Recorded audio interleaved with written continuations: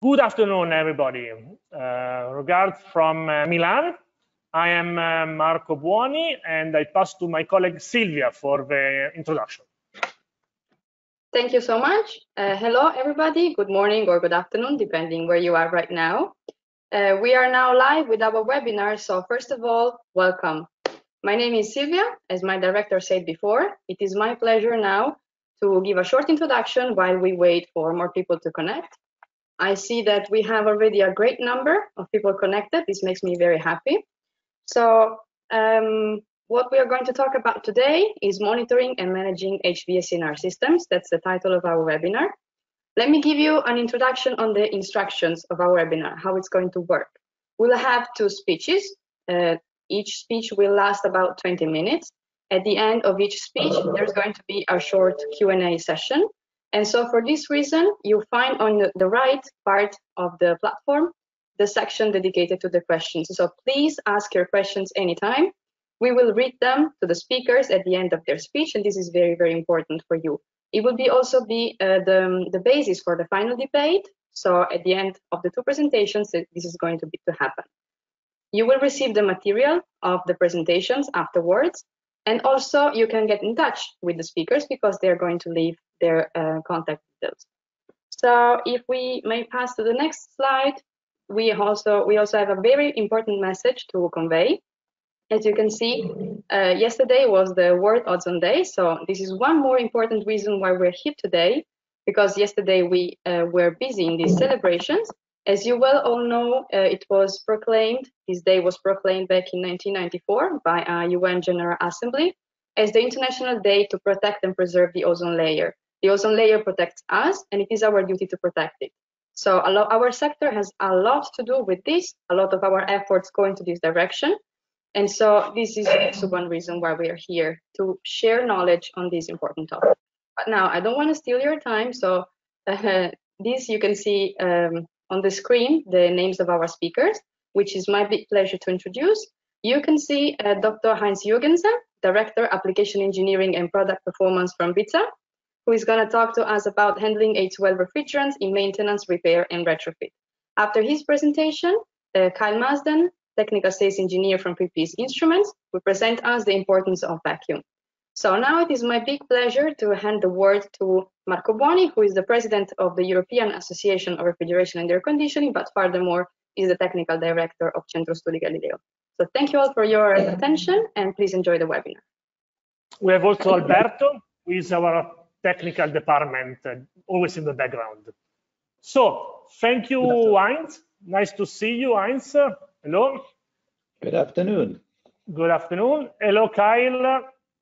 And good afternoon. So I will give a small introduction about the topics we are going to say today. I will put your camera off, so I will have 5 minutes of presentation while everybody is going to join our webinar. So give me these 5 minutes for a small presentation. So thank you again for being here. I'm the president of AREA, Secretary General of ATF, and as said, director of Centro Studi Galileo. AREA, which is the most important role that I have, is a European Association of Refrigeration and Air Conditioning Association. I thank some of our members that are hearing us, for example, from Spain, I can see. Hello. So AREA is 26 association, 22 countries. And we work at the European level because we have a lot to do at the European level for the gas review, for energy efficiency, for many other aspects. And I want to tell you today some new aspects that are going to be very important in the next 2 years. We're going to see the F-gas review. What means? It means that the European Commission nominated a consortium to evaluate the F-gas regulation.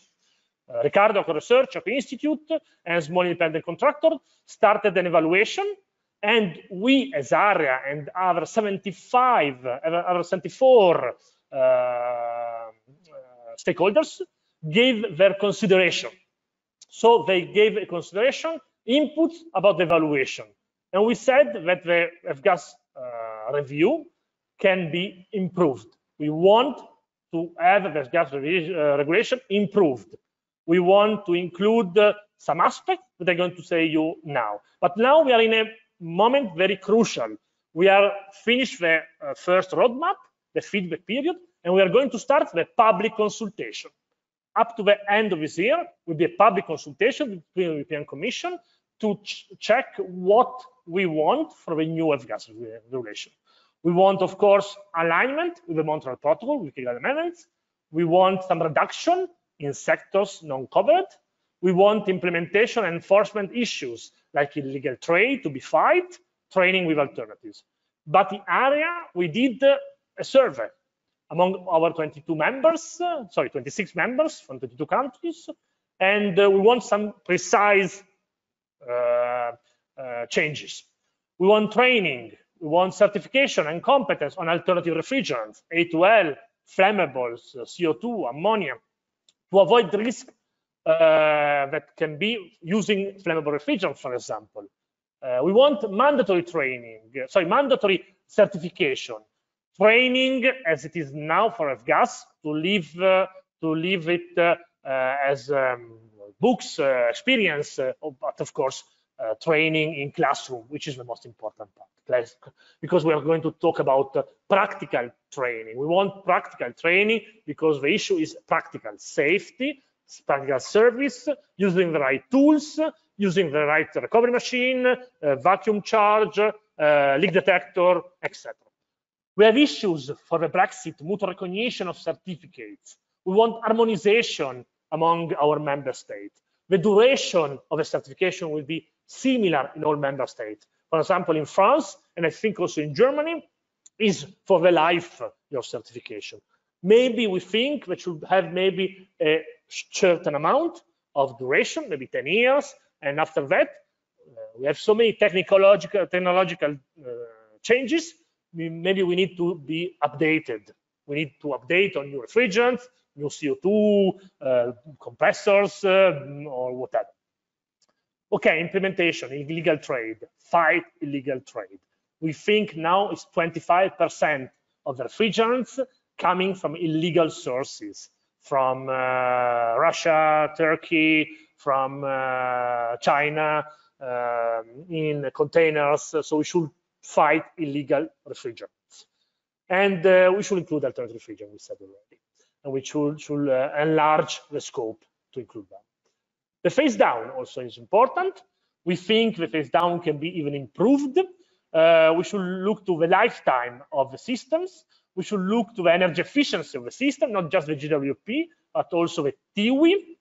We think that also the sea sector should be, the ship sector should be included, because there is a lot of emission from the sea, not only from the stationary system, but also from the sea. We have already automotive. Why don't include also ship, where we have so many R22 systems still in ships?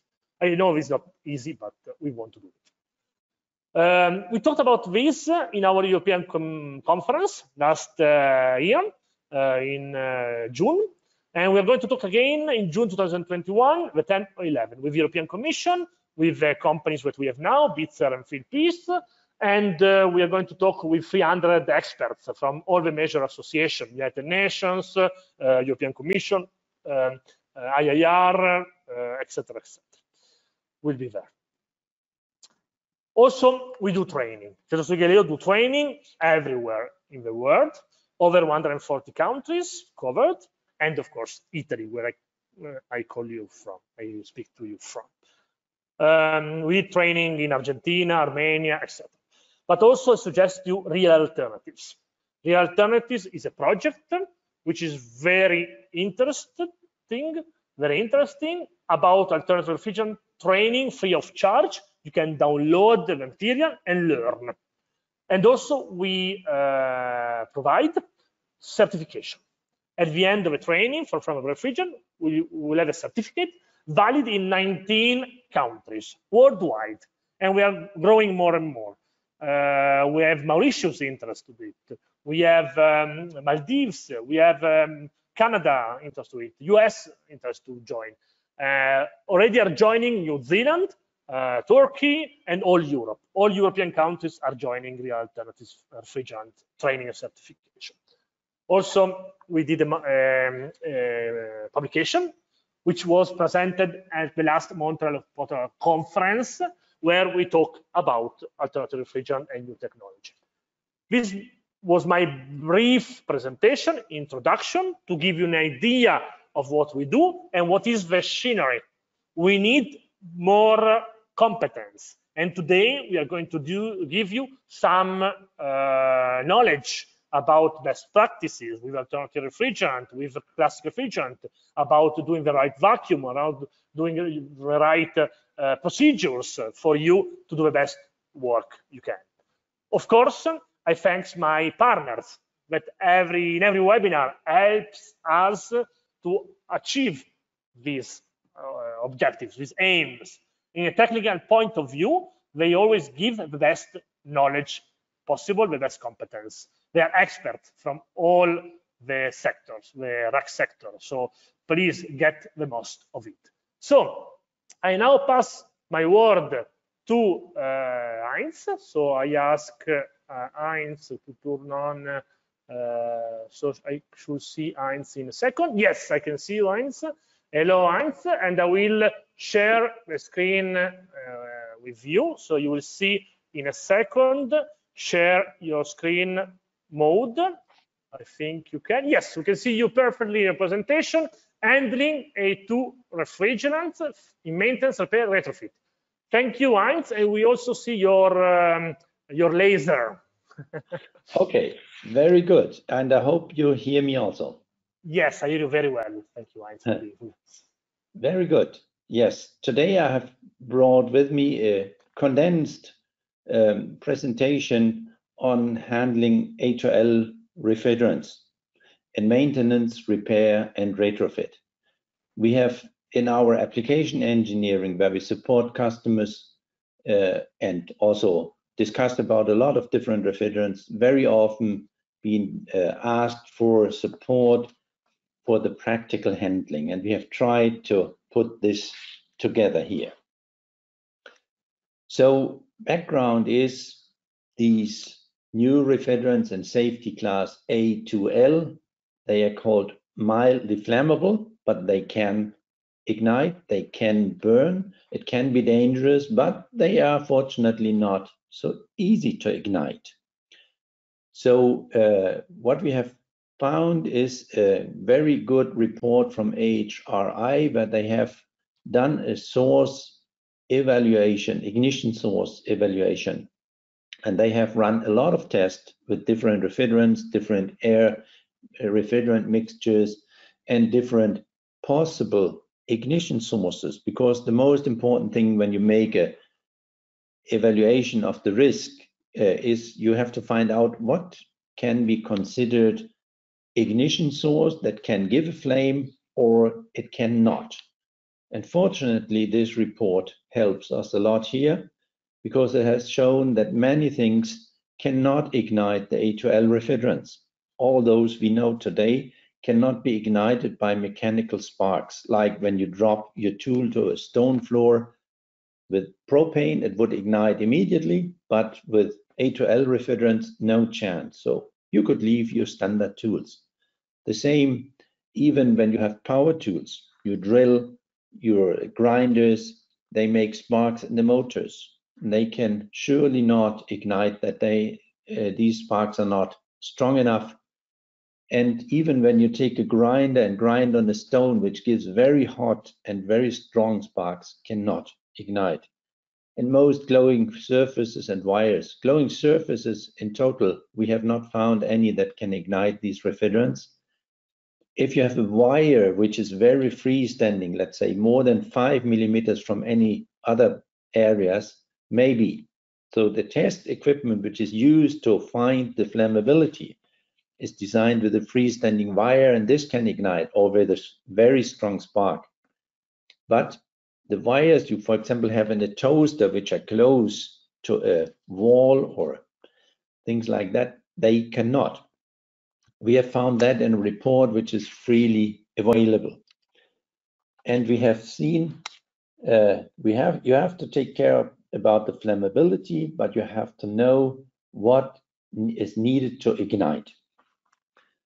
And then we have taken our experts from application engineering who have field experience with many refrigerants and many systems, put them together and make a workshop on what are the handling steps in real practice, which you have to think about.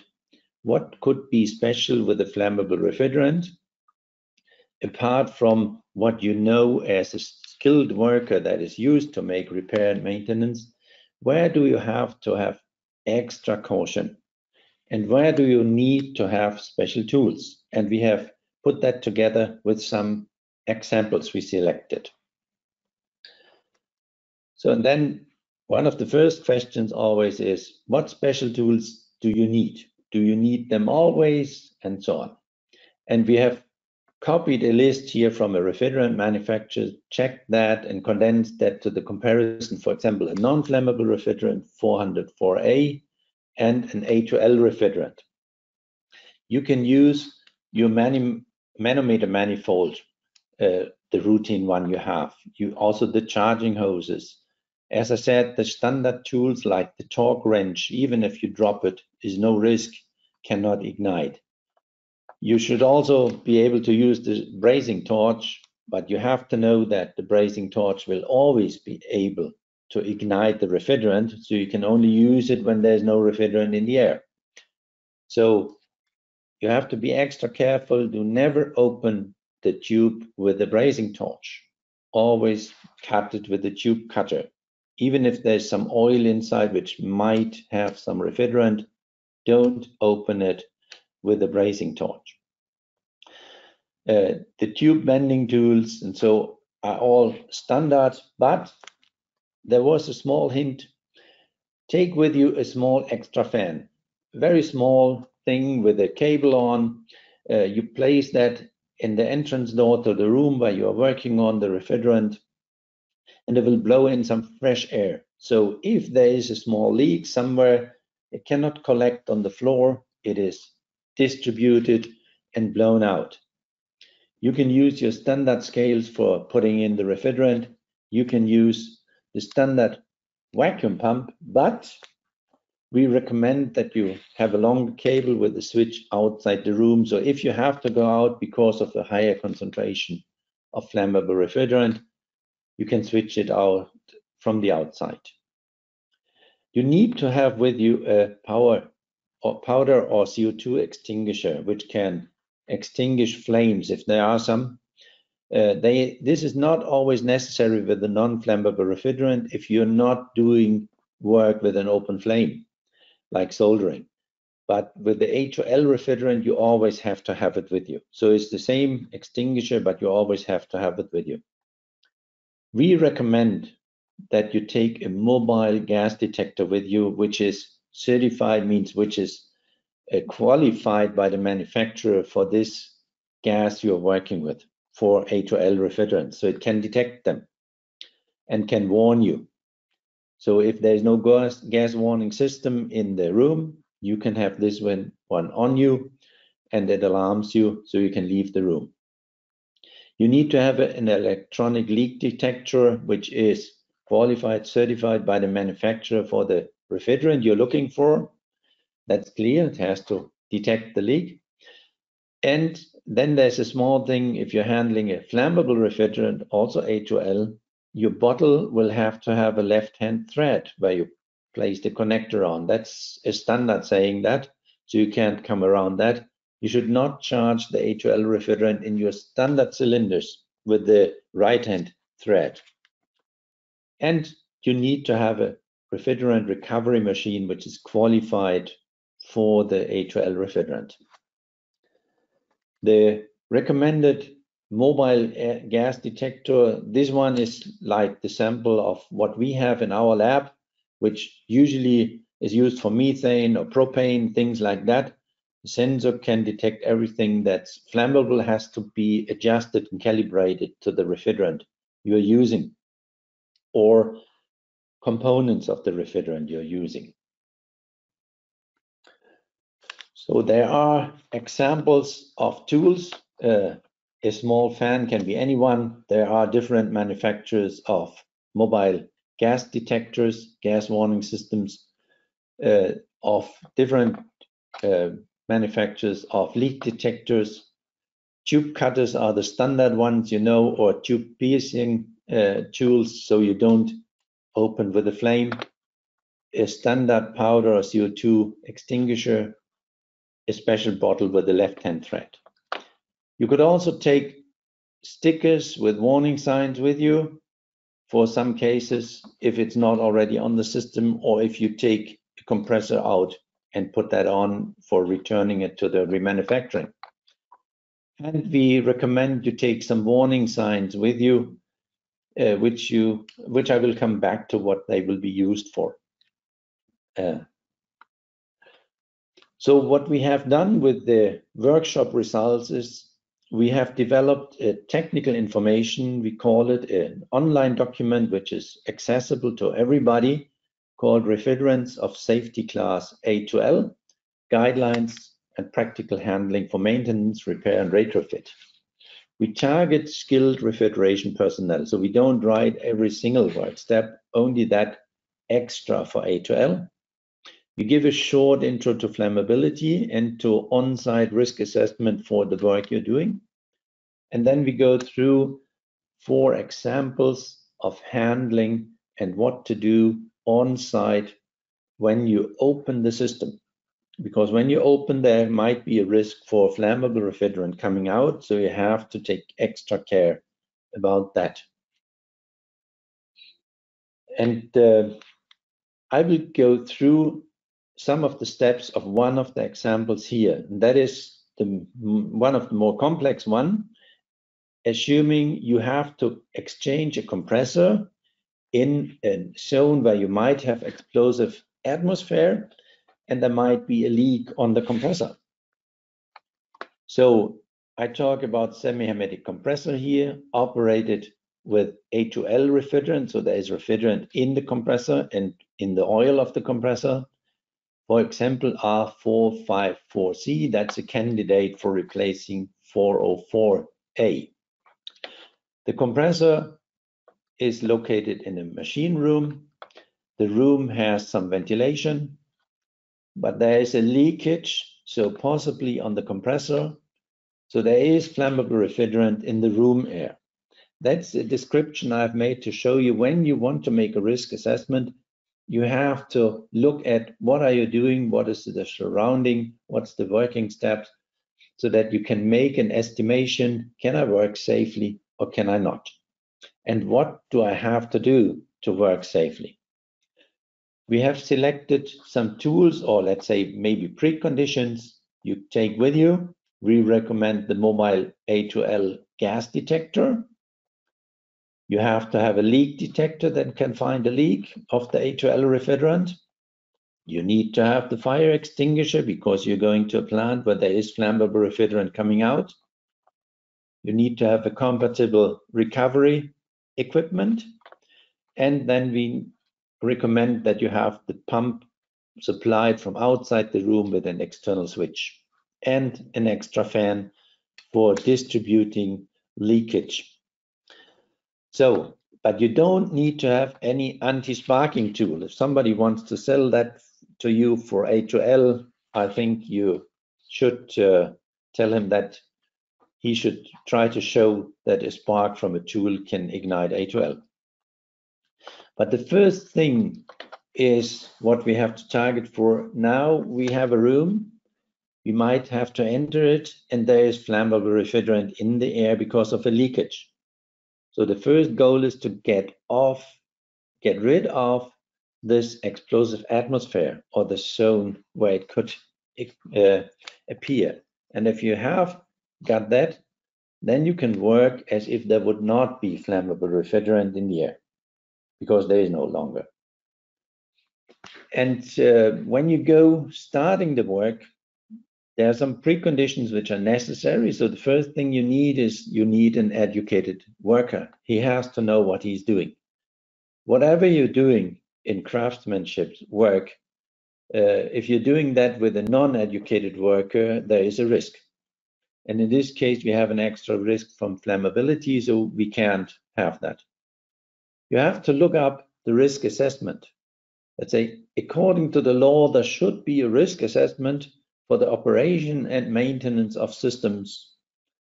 And at least there should be some information from the operator of the system to where and how much refrigerant, which refrigerant, and so on there is in the system, so you can prepare and make your evaluation of the safety of the work. You have your extinguisher, and you're putting warning signs up, these orange ones, where you are releasing the refrigerant. Whatever you pump out of the room with the ventilation or the vacuum pump, it ends out somewhere in the atmosphere outside, and it's a good idea, no, it's a must to put up warning signs for those people who might pass there so they don't have an open fire or smoking there. So don't blow it out to the smoker's corner. Then you are powering off the compressor or the system, more or less all systems in the machinery room that draw higher power, because high power switching parts might be able to ignite A2L refrigerant. If there's a gas warning system installed, you leave that on. And also the light is on a power level that cannot ignite, so you leave that on. You put your extra fan, you check that the outlet of the ventilation is safe also. If not, you have to put warning signs up there also. Then you go into the room with your gas detector and you check that regularly with this one to see whether it's flammable or not. If there's a machinery room detector system, you can also use that. First thing you do, you stop the leak. If the leak is on the compressor, you close the valves, the shut-off valves of the compressor. If the leak is another place, you shut off with the valves of this system part. And then the best you can do is you go out again and you wait until there is no explosive atmosphere left, because the ventilation has taken that out.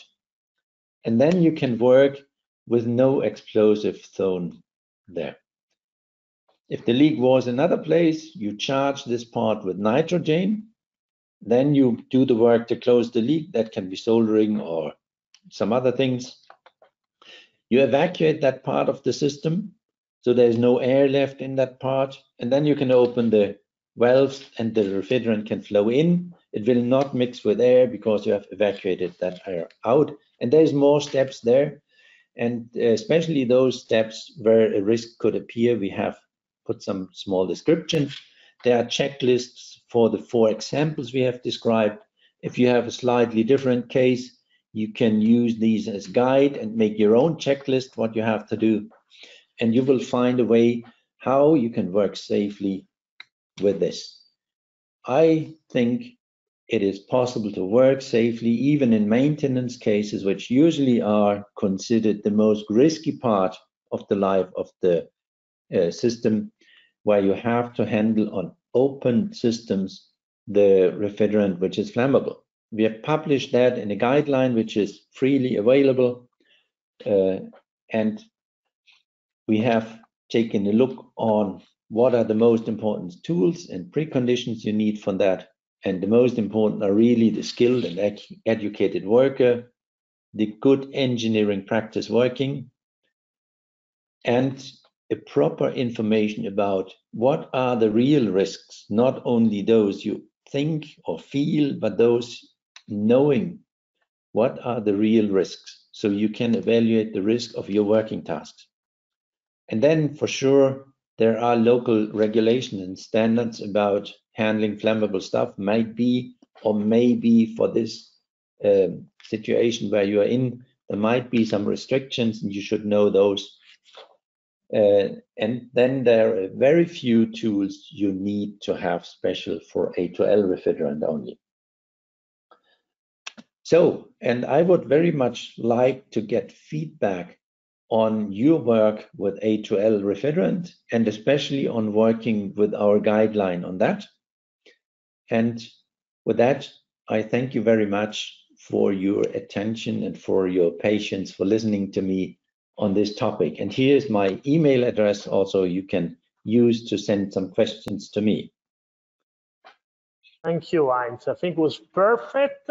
You gave a very good overview of A2L, which are mildly flammable refrigerants, but they are still flammable. So it's very important what you said and the procedure that you're suggesting.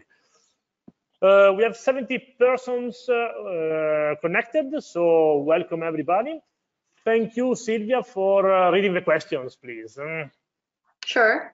So let me start with this one because it is very comprehensive and I think it's going to be useful for a lot of our users. So it has two multiple questions inside. Firstly, it asks what distance should we plug a vacuum pump when using A2Ls? And then it asks how long should be the cable supply? My recommendation was just to have it outside the room so that from outside where you blow in fresh air with your extra fan, there should be no explosive atmosphere. If you're opening up the system, then it's typically a few meters to outside the room. That should be enough. Basically, that is also an extra caution because the plug should normally not be able to ignite that up to a kilowatt or something of power. There will be a new standard and there will be new parts in the EN378 describing from what power is on it can ignite, but I didn't go into the details here. I would say if it's just outside the room, if you have a normal 5 meters cable or something like that, that should be very well fitting. Okay, and about the vacuum pump? The vacuum pump, I'm not so skilled in that. If the producer says that it can be done with A2L refrigerant, usually the pump itself cannot ignite it. But normally when you have an alarm, you leave the room and then it's nice to have the switch outside so you can switch it off from there. Even if the pump itself should not be the risk, but if you have it running, it's nicer to have the outside switch, but it's more a recommendation. It's not an absolute must. Okay, so may I go with the second question? It is from Peter, or Peter, depends. It is about the fan. So he asks, normally manufacturers do not suggest an extra fan for A2Ls. They suggest it only for hydrocarbons. Is it correct? And would it be costly? So that is this extra fan I recommend here is just something you have in your van when you're going to the site to repair. It's just a standard simple fan which blows some fresh air in. There's no extra specification. When you are talking about the room ventilation where you have machinery which has flammable refrigerant, in that case there is special demands on the fan because I think this one has to be X-proof in that case. But the fan you're having with you to blow in a little fresh air is just a small standard one which has no extra specification. Okay. I think we are perfectly on time, so wait a second. I guess there is another question. Yeah, there is one more question which seems very interesting because the others we would like to keep for the debate since they are more broad. But let me read this last one from Max, and then since we're perfectly on time, I would give the word maybe to the second speaker, if everybody agrees. The question reads, are A2L recovery compressors and vacuum pumps also suitable for use with A3 refrigerants like butane or propane? Yeah, I would differ that. It's much easier to make one suitable for A2L than for A3. So an A3 pump, a pump that is suitable for propane will for sure also work with the other ones. But a vacuum pump that is, let's say, released for A1 and A2L, I would not say that is automatically for A3. I think there might be a difference. So that is a matter of the manufacturer of the pump to tell you. Yes. Thank you for your clarification. Thank you for listening and the questions. Okay, there is just a comment from Alessandra. For A2L, you could use also mechanical connection without using brazing or flame, also mechanical connection. Thank you, Alessandra. Okay, so let's go to Kyle. I ask Kyle to come. Let's see if we see Kyle. So Kyle, I think your webcam is going to be on. Try one more time. Yes, you're coming. There we go. Hello, Kyle. How are you doing? Hello. I'm very good. How are you? Very good. So Heinz, if you are so kind to wait for the debate. Okay, Heinz? Okay, so I pass to Kyle. You should see a share screen. So thank you, Kyle. Thank you, Fieldpiece, for being with us, for helping us for the practical training, because we're using a lot of tools from Fieldpiece in our practical training. And I know that many partners of Real Alternatives use, in Spain, for example, use Fieldpiece vacuum pump leak detectors for doing training. So Kyle is going to speak about the importance of vacuum, how to do training. Thank you, Kyle. Thank you very much. So today I would like to discuss why pulling a vacuum or system evacuation is so important, and also why it is so important that it is carried out correctly, properly, and effectively as well. Now that can either be on a new install or on an existing system, where perhaps the integrity of the pipework has been broken during a service visit or something similar. So as you can see here, the main problems that arise from an evacuation not being done correctly or effectively or efficiently is always going to lead to premature equipment failure. So some of these failures I'm going to outline now. We have the refrigeration diagram over on the right-hand side of the screen, which I'm sure a lot of you today will already be familiar with. We'll talk about how refrigerants transfer their heat when they change phases, predominantly how they absorb heat in the evaporator and release that heat within the condenser. Now, non-condensable gases are going to be the first thing we're going to speak about. So when you have non-condensable gases in a system, what happens is that they simply take up space. This then limits the refrigerant's ability to condense within the condenser, and this reduces the efficiency of the system and forces the HVAC or refrigeration compressor to work harder. This then results in premature equipment failure, which we just spoke about, and often a big sign of having these non-condensable gases in a system is an abnormally high pressure on the high side of the system, or a high head pressure, as it is also sometimes referred to.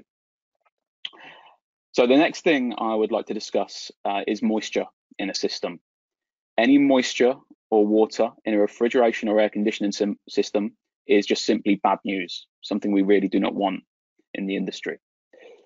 The water, once it's inside the system, it can then mix with the lubricating oil within the compressor, which in turn forms an acid sludge-like substance. This then corrodes components, and the acid can also dissolve the insulation surrounding any motor windings, and that can also cause the compressor to fail.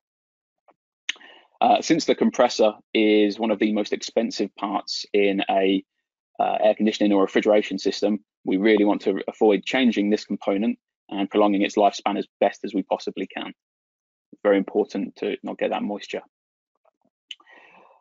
Not only does moisture in the system cause all of those issues, but it can also lead to other issues as well, such as freezing at control components, such as an expansion device or capillary tubing, and in turn, this can then lead to a blockage that must be then cleared before the system can run properly and efficiently. And I'm sure a number of people listening today will have probably had to have dealt with this issue on more than one occasion. So how do we avoid everything that we've just spoken about? How do we ensure that these non-condensable gases and the moisture are out of the system? The simple answer is to use good competent practices and effective evacuation methods, which we'll just go through now. So in regards to competent practices, here's some advice when assembling any field connections and making repairs that involve the pipework on the system. So firstly, to make sure that the fittings and refrigeration circuit components are clean and free of debris. To clean the tubing before cutting or brazing any of the pipework. to also ensure that you keep any open pipework covered. This just helps prevent any rainwater or condensation from entering the system and causing further issues down the line. To replace any filters and dryers as needed on the system, a good practice here is to replace the filter dryer anytime the system has been broken into to carry out any repairs. And then finally, it's to purge with nitrogen before and after assembling any tubing. And the ultimate goal of following these procedures and practices is just to keep the system as clean, sealed, and as dry as possible prior to us using any tooling to help us achieve this. So talking of tooling, the most practical method of removing air and any other non-condensable gas from a system, from a refrigeration system or air conditioning system, is by using a vacuum pump. Now, additionally, when used correctly, a vacuum pump can also remove any moisture that may be present in the system too. So when using a vacuum pump, there are some general guidelines to note alongside the competent practices that we mentioned a moment ago. And these are, I've mentioned them here, and they are, we need to make sure that we choose short, dedicated, large diameter vacuum hoses where possible. We need to use a suitable manifold and vacuum measuring device, and we'll get more onto measuring devices in a moment. We need to use clean oil for our pumps, and we need to test it routinely. We need to achieve a vacuum target level or a target vacuum level, and we also need to isolate and test after this to make sure that there are no leaks or moisture still in the system. And then lastly, we just need to not take shortcuts in this procedure. Taking shortcuts here could leave us with an inefficient unit or premature system failure. So I said we'd touch on some measuring devices for measuring vacuum. But before we get more into the tooling used for measuring, I just want to explain what vacuum measurements we are looking for in relation to the air conditioning and refrigeration industry. So when referring to vacuum, we are dealing with a very low pressure and very small changes in this pressure. So therefore, we need to use a very small unit of measurement to be as accurate as possible. Now, on a traditional analog manifold gauge, these are often calibrated in 3 units of measurement: PSI, bar, and inches of mercury. However, all 3 of these measurements are deemed as a very coarse scale of measuring, and so as such is not generally used to measure vacuum. A more effective range for the measurement of vacuums is millimeters of mercury absolute. Now, this range covers the same range as the previous 3 units of measurement. However, it is a much finer scale, and so the 29.9 inches of mercury, which are commonly seen on those traditional analog manifold gauges, all of a sudden becomes 760 millimeters of mercury absolute. That's 760 millimeters of mercury absolute. This range is more commonly referred to as the Torr scale, and gauges are available here to measure pressures close to absolute, which is typically 0 to 20 and 0 to 40 Torr. Microns is also typically used, and this allows us to have an even finer scale, with 1 Torr equating to 1,000 microns. This then allows us to have a clearer view of these very low pressures, as you can see here on the diagram on the right, with 856 microns being displayed. So we've already touched on some of these, but I'd just like to mention the equipment that was commonly used to measure vacuum. First, and perhaps the most common of all, is the analog manifold gauge. However, these devices just are simply not suitable due to the accuracy that they provide in vacuum. And whilst a lot of the industry has invested in better measuring solutions that we'll come on to in a moment, it's definitely a slow transition, and one that hopefully educational videos, flyers, and webinars such as today can assist in facilitating that change over to these, better suited equivalents. Next up, we have the standalone Torr gauge or micron gauge. This type of gauge is generally acceptable for ensuring a sufficient vacuum has been achieved, and is also widely available too. Now, these are typically available in either analog or digital, and whilst digital does have the advantage of being able to show a much more accurate value, it's down to personal preference as to which the engineer is to choose either analog or digital.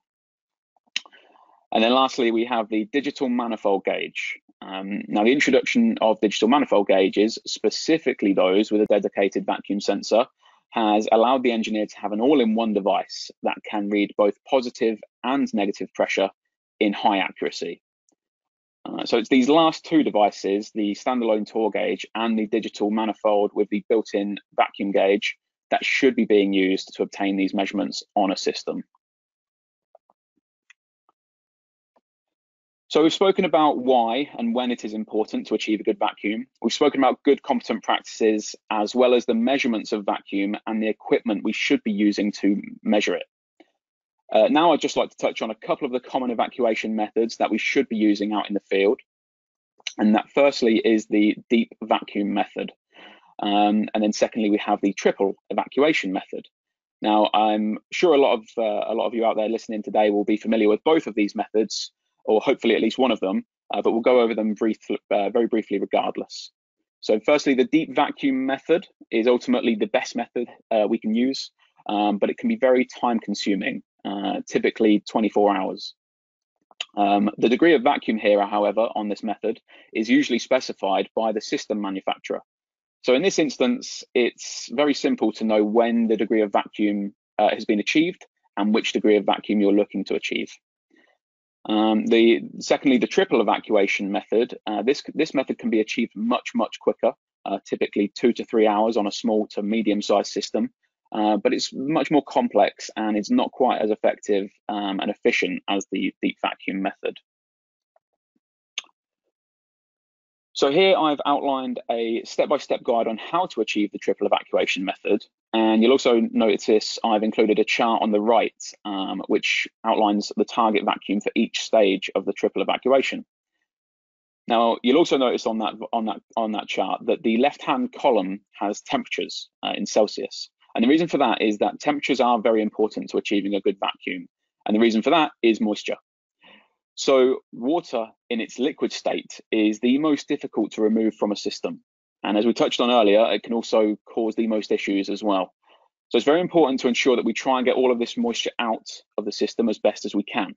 Now, in order to do so, with a vacuum pump, we must pull a vacuum to such a pressure that the ambient temperature around the refrigeration system will cause any of that water within the refrigeration or air conditioning system to boil. The water vapor that is then produced within the system can then easily be drawn out by the vacuum pump, where it will be captured by the oil or dispersed into the atmosphere. So you can see there that on that chart, the colder the mean plant temperature is, the lower we have to get those pressures to ensure that any moisture in the system is boiling off into a vapor, so that the vacuum can draw that out and efficiently remove them. So taking all of what we've just spoken about, I'd just like to speak about some practical considerations that are just good general guidelines when evacuating and dehydrating any refrigeration or air conditioning system. And that firstly is to use a good quality 2-stage gas ballast vacuum pump. Now, for those unaware what any of that means or alludes to, please allow me to explain. So in regards to the 2-stage explanation, to put it simply, this 2-stage vacuum pump, having a 2-stage motor, allows the vacuum pump to pull down into a deeper vacuum.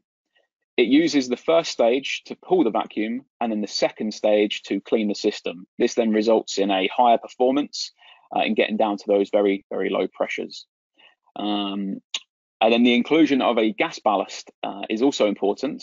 The inclusion of this helps us prolong the lifespan of our oil within the vacuum pump.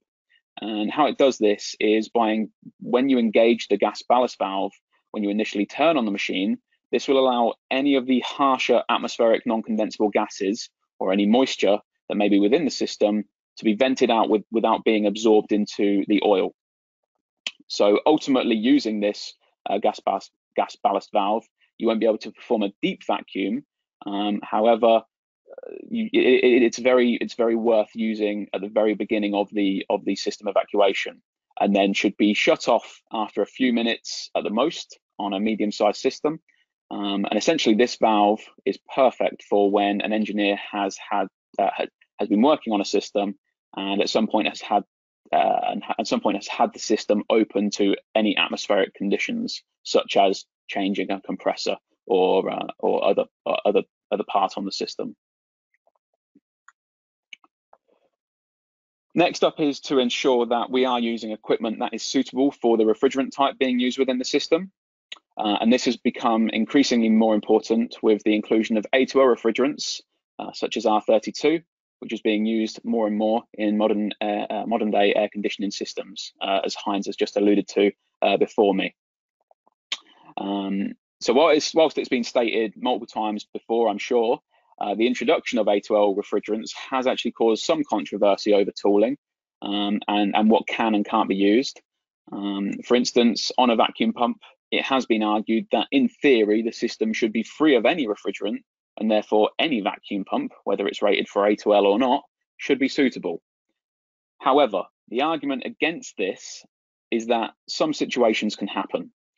We have to be prepared for an eventuality where refrigerant has become trapped in a system, be it by a closed valve or a blockage in the system, and this then can be suddenly become freed with the introduction of negative pressure. So this is why it's very important that we use the correct tooling rated for the refrigerant type that is being used. As you can see here at Fieldpiece, we have some of our tooling that is all A2L approved. And for those that are not aware, even after Heinz's speech a moment ago, A2L refrigerants are mildly flammable. And so that is what we're talking about when we are talking and discussing about these ratings, to ensure that there are no obvious ignition points within the equipment. So next on the list is to ensure that we use a suitable vacuum pump chosen and rated in relation to the system size. So with this in mind, it's worth noting that whilst there are hundreds of different vacuum pumps out there, it'll be down to the engineer themselves to ensure that the pump that they're using matches the system capacity. And as a rough guide here, to estimate the CFM value, which stands for cubic feet per minute, we need to take the tonnage of the system that we're going to work on and take the square root of that number. This will then give us an approximate value of the CFM you will require for the vacuum pump. Typically, this value is around 4 to 5 CFM for domestic and light commercial systems, and about 6 to 8 CFM for larger commercial or industrial installations. As you can see here at Fieldpiece, we offer both the 8 and the 5 CFM vacuum pump, with the 5 CFM model being dual voltage, both 110 volts and 230 volts, which allows the end user, the engineer, to have the flexibility to work on sites where it is prohibited to use 230 volts, such as building sites or the marine/sea industry. Now, next up is arguably one of the most important factors to achieving a good vacuum, and that is to ensure that the oil within the pump is changed regularly. Now, the task of changing oil within a vacuum pump is often a convoluted and tricky one, which is why the majority of people I've spoken to within the industry, they often own up and admit to either not changing the vacuum pump oil frequently enough, or in some cases, even admitting to never changing their vacuum pump oil at all in the whole lifespan of them owning that pump. Now, why it's so important to frequently change the oil is because of the functions that the oil serves within the vacuum pump. Not only does it help lubricate the internals of the machine, ensuring that the motor doesn't burn out or cease prematurely, it actually assists in cleaning out any of the contaminants from the system that you're pulling a vacuum on. And it does this by trapping them inside the oil. So once that oil has become saturated with too much of these contaminants, which is mainly moisture, then the vacuum pump will struggle to reach the performance levels it's stated to. And that's simply because it just cannot absorb any more of those contaminants. A way we at Fieldpiece have tackled this issue is to invent the Run Quick oil change system. Now, some of you may be familiar with this system already, but for those who aren't, I'll outline some of the benefits here. So you've got the large oil reservoir that acts as your sight glass, and that is even visible in the dark conditions thanks to the ultra bright blue LED that sits behind the reservoir. Then you've got the ball valve and bottle storage that allows for easy draining of the old oil, and then a large wide mouth fill port for easy refilling. An oil change on the Fieldpiece vacuum pump takes around 20 to 30 seconds, and can also even be done with the machine running and pulling a vacuum with no vacuum loss. All of those features there combined make it the easiest vacuum pump oil change on the market to make the job for the engineer quicker, faster, and better. So the next couple of practical considerations we'll speak about in tandem, as they go together quite nicely. And those are to ensure that you use a large diameter short connecting line, and to ensure that you're pulling a vacuum from both the high side and the low side of the system. So another very important stage of achieving a good vacuum level is to ensure that the hoses being used are of short length, large diameter, and good quality. The main point here is the diameter. That's what's most important. The larger the diameter of the hose, the more efficient the vacuum can perform. Typically, the 3/8 hoses are what are used in the air conditioning and refrigeration industry when pulling a vacuum, and having 2 of these on either side of the system, both high and low, is more than adequate for achieving efficient vacuum levels.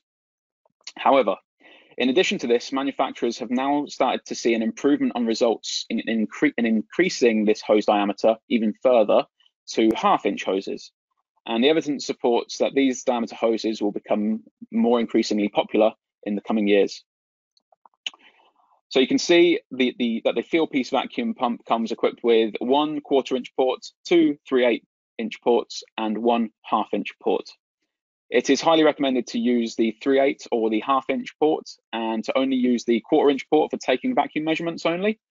I've seen multiple instances throughout the years of people trying to achieve a good vacuum whilst only using the 1/4-inch port. And whilst in theory, the vacuum pump will achieve the same ultimate vacuum level using that diameter hose, it's just going to take an extraordinary amount more time, a lot longer than if you were to use a 3/8 or a 1/2-inch hose. So if you think about it like this, you could have the best vacuum cleaner money can buy at home, with the highest and most efficient motor, but on the end of that vacuum cleaner that you've got at home, you have a connection the size of a drinking straw. All of that extra power and all of that extra efficiency on the motor is just going to be non-existent because you're trying to force it through such a small diameter opening. And finally, it is to use an accurate measuring device. So like I mentioned earlier, standalone Torr gauges or micron gauges and the digital manifold gauge with integrated vacuum are what are highly recommended when it comes to measuring these very small values in vacuum. Here at Fieldpiece, we offer both of these products. We offer both the SM380 or SM480 wireless manifold with the integrated vacuum sensor. The SM480 model here, including the 3/8 vacuum port on the manifold itself, and this allows us to use those large diameter hoses, such as the 3/8 hose or the 1/2-inch hose. And then we also offer the SVG3 digital vacuum gauge with the same high resolution vacuum sensor. Both of these products have a final resolution of 1 micron of mercury for ensuring that the end user can see exactly what is happening in the system under these very low vacuum pressure, very low pressure vacuum conditions. So that's it for today's presentation. Thank you very much for listening. I'll just leave you with my contact details on the screen here if anybody has any questions or queries that they'd like to follow up on after today's presentation. Thank you very much. Thank you very much, Kyle. Thank you so much.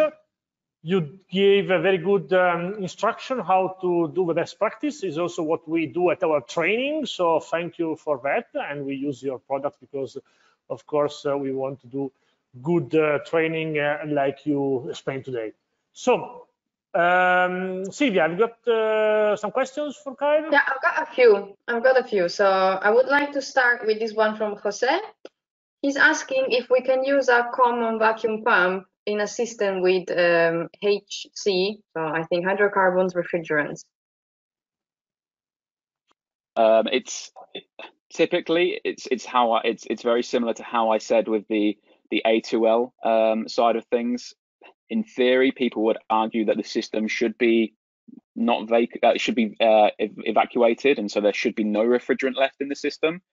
But like I say, we have to be aware of situations that can happen and instances where if there's any blockages or any valves that may become suddenly freed under the vacuum conditions, we have to be prepared. So I would advise against using a vacuum pump on a A3 on a system that contains A3 refrigerant, unless it's stated that it's rated for that. Okay, thank you for the clarification. I would go with the next question from Rolf. How can we understand that we need to change the oil from the vacuum pump?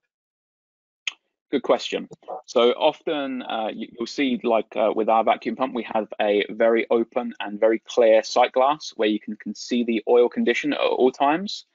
Often a big sign of moisture within the oil is it goes like a milky white substance, like it becomes more gelatinous, and that's just that moisture mixing with the oil, and it creates like a white milky looking substance. And at that point, that is when it's vital that you change the vacuum pump oil so that you don't lose any efficiency of the pump. Okay, that is a good explanation. We also have an interesting question from Dave. He's asking, how long should we wait to be sure we have an efficient vacuum if we are not able to achieve the right vacuum we were expecting? I would suggest that if you cannot achieve the right vacuum that you're expecting, then you have a potential issue. There may be an issue with the system. Maybe there is a leak, and that's why these vacuum rise tests. Once you've achieved a certain level of vacuum, do a vacuum rise test to make sure that the vacuum doesn't rise exponentially, just to ensure that there's no leaks on the system. Failing that, and if the system is tight, then I would also advise that maybe the vacuum pump's size, so the CFM size of the vacuum pump, is not suitable for the system size. Okay, so I would maybe leave the next question from Juliet for the debate because it sounds very interesting for both speakers, if you agree. Yes. Shall we call Dr. Jurgensen back? Yes, I think we are ready for the debate. We are at 5 o'clock, size. So we did a very good job. I thank our 73 attendees that are present. And I would like to have a debate with you because we have important questions now, which are common for you. I think the most important one is from Richard, who's asking about efficiency. He's asking, so I would like to ask to both of you, he's asking, in commercial refrigeration, condenser coil, the cleaning can be important for energy saving and emission reduction. I know it's not exactly what we were talking today, but again, it's a best practice, I believe, condenser coil cleaning. Do you have any suggestion how important is condenser coil cleaning for energy efficiency and for reduction of emissions? Who want to start? Me? Heinz, please. Yes, in fact, we have had questions like that also in the last time, and we have just started making a small, let's say, demonstration video how to clean the condensers in our condensing units, because it is in fact an issue. A dirty condenser raises condensing temperature, and so the compressor needs more power to do the same job. So it's not refrigerant emissions then, but it's, let's say, CO2 emissions because of the power consumption until worse efficiency is quite important, in fact. Yes. Kai, do you want to add something? Yep, I would just like to echo Heinz's opinion on that. Obviously, in terms of energy consumption, absolutely, it will consume more energy. The compressor will try and work harder, and you'll also reduce the efficiency of the refrigeration or air conditioning system as well. It won't be able to achieve the temperature set points that you're looking for. So yeah, definitely a bad thing on both accounts. Yeah, I can add that our member from Ireland did an important test, and is saying that every degree you lose because your coil is dirty, so you condense at a higher temperature of 1 degree, you lose 7% of energy efficiency. This is what our Irish member of area is telling us. Just to give some example, 7% of energy efficiency or energy consumption higher for every 1 degree. So I have another questions for our debate, which is an important question again. Do you believe it is possible to work safely and quick with all the refrigerants that we have now, using the right tools? I think this is a common, this is an important question, but of course it's not easy to answer to this question. It's talking about safety using the right tools. So I want to start. Kyle, maybe first this time? Yeah, I will start. So I believe that it is. I just believe that we need to have these educational systems in place that can educate the end users in terms of how to use the equipment safely. If we are using them safely on high risk refrigerants such as A3 refrigerants or A2L refrigerants, we need to ensure that webinars such as today or any other educational systems out there are educating these people correctly in terms of what equipment to choose and when to use it and how to use it in order to make sure that we do keep people safe, not only the engineers using it, but the people who are working in these buildings where these refrigerants and explode, A3 refrigerants or A2L refrigerants are being commonly used as well. Yeah, very good. Heinz? Yes, I believe we can work safely with these refrigerants, but it is a matter of, as Kyle said, it's a matter of training and getting used to it, some experience, because there are some small extras in the procedure. So some points where you have to take a little extra care.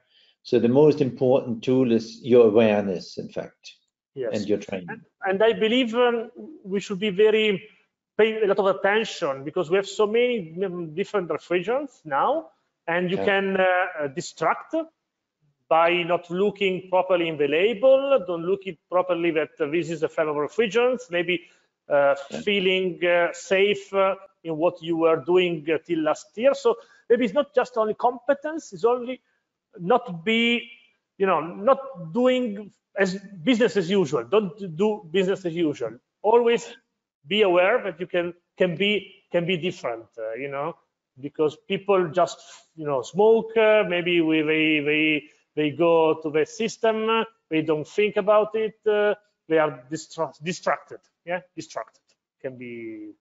So it's important to be always very pay a lot of attention. So our questions for the debate, I think, are finished. I don't know if there are other questions from the public. The last question was from Alex. The question I asked you was from Alex. If there are no more questions, we finish at 5:08, which is not bad. So I thank all the 70 persons that are attendees that are looking to the webinar today. I thanks, of course, Heinz, Bitzer. I thanks Kyle, Fieldpiece. I thanks all my sponsor. I put 1 second my slide back so I can see my slide back in the system, in the screen. I thanks, of course, Silvia for her job, and Alberto, who was in the background all the time. And I wait you for the next webinar, of course. Yeah, Fieldpiece, Bitzer, I wait you for the next webinar. So, do you want to say something, Heinz, before we close? Thank you very much for the chance to be here and to be part of this team. Thank you, Heinz. So, Kyle, do you want to say something? Thank you, everyone, for listening to me today, and thank you very much to yourselves for inviting me to the webinar. Silvia? I want also to thank everybody for the attention and the great interaction. It is always a pleasure to have these webinars. Very good. So take care, stay safe, which is important nowadays, and see you next time. Take care. Bye-bye. Bye-bye. Thank you. See you next time. Bye-bye. Thank you. Bye-bye.